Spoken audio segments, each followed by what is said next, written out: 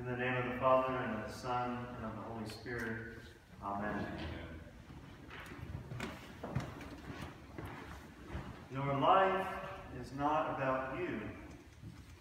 This is a phrase that has turned over in my mind many times since I've first heard it. It may seem a simple phrase, self-evident, but I don't think that to our ears most of the time it is. For instance, Time magazine has featured an article called "The Child-Free Life."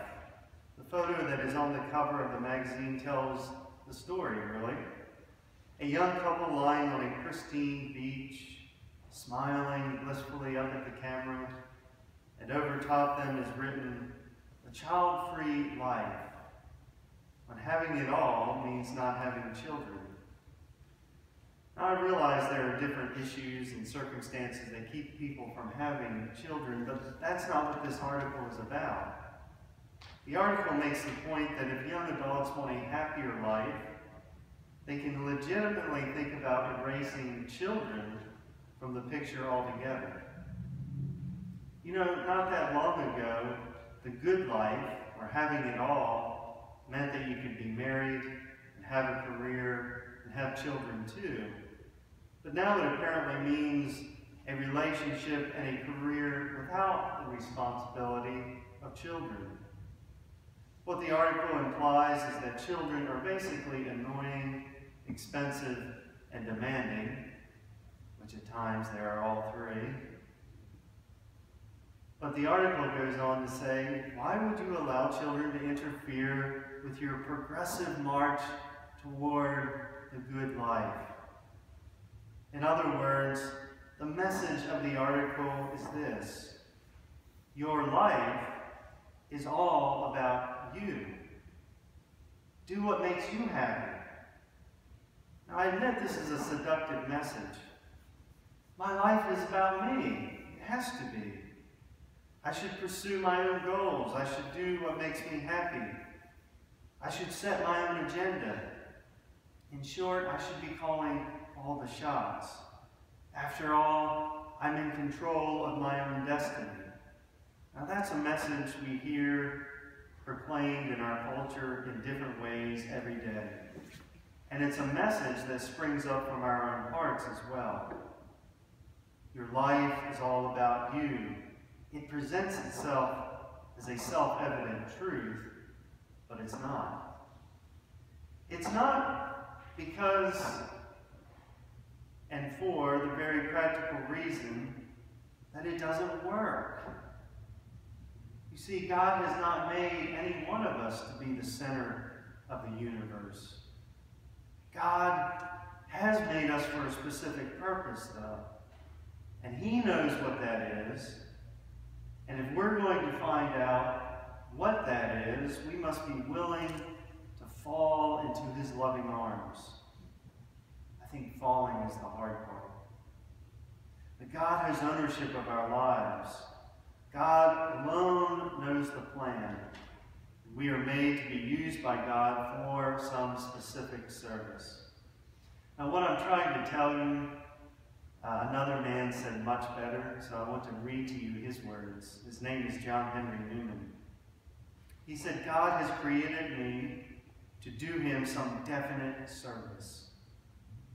He has created me and committed some work to me, which He has not committed to another person. I have my mission. I may not fully know what it is in this life, but I will in the next. I may link in a chain, a bond of connection between persons. He has not created me for nothing. I shall do good. I shall do His work. Therefore, I will trust Him. Whatever I am, I can never be thrown away. If I am in sickness, my sickness will serve Him. In perplexity, my perplexity will serve Him. If I am in sorrow, my sorrow will serve Him. For He does nothing in vain. He knows what He is about. He may take away my friends. He may throw me among strangers. He may make me feel desolate, make my spirit sink. He may hide my future from me. Still, he knows what he is about. What is Newman trying to tell us? He's saying, in short, that God has created you. God has a plan for your life. And that plan isn't all about you.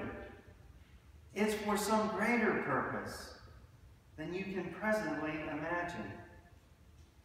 You know, there's this gospel phrase that we read today at the Blessing of the Palms. It's a very short phrase. It's this: the Lord needs it.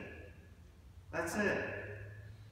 Jesus needed an ass or donkey for his triumphal entry into Jerusalem, and he sends his disciples to go get one. When asked by the owners of the donkey what they are doing, the disciples simply respond, "The Lord needs it." You know, the culture and our own hearts keep telling us, make yourself happy. Live for yourself. But the Scriptures and our conscience, which is the echo of God's voice within us, tells us something different. It tells us, come here, child, for the Lord needs you. Think about your baptism. When you were baptized, the priest said to you, you are sealed by the Holy Spirit in baptism and marked as Christ's own forever. Sealed, marked for yourself, to do what you want to do, to go where you want to go. No. Jesus Christ has marked you because the Lord needs you. St. Paul says it this way: you are not your own. You have been bought with a price. And that price is Jesus' own life. So, your life is not about you. If it's not about you, and if God really is in control, then how does God want to use you? I don't know. All that I know is that he does. And I know something about what your work will look like when he is using you. Your work will in some way be telling people about God. It may speak to others about God's patience. Others of you will be given a job that displays God's creativity and ingenuity. God is going to use some of you to show others his passion for justice. And I have no doubt that in your life he's already done this many times. Some of you have been given gifts of mercy, and it's natural for you to act in a kind and gracious way. These gifts, whatever they may be, have been given to you that you may participate with and be used by God for the restoration of creation. I know that sounds like a very big idea, but it's really not. God works in small ways to bring redemption to his creation. Now, like that poor donkey we read about earlier, something is tying all of us down. It's usually something that isn't bad in and of itself. It's something like money, or the desire for success, or pleasure, or recognition, or respect. We invest so much time and energy into thinking about these things, at least if you're anything like me, you do. And we think those things will make us happy. But in the end, all they do is tie us down. But friends, let us not despair. God loves us. He is faithful in sending us help. He's faithful in sending us something that will unbind us. He sends us the Scriptures. They unbind us. God at times sends us an angelic being to untie us. He may send you a saint to help you and untie you. Or he may use some circumstance in your life to unbind you. Whatever God chooses to use is up to him. What we can be sure of is this, that God will do it. God will unbind you. Why? Well, the Lord has need of you. And your life is not about you.